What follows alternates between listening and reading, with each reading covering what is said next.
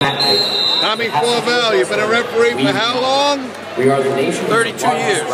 You've been in some big venues. How does this one stack up against them? I'll tell you, wrestling at Madison Square Garden is an unbelievable possibility for these children. They get to see great college wrestling, and they get to perform in one of the greatest venues in the world.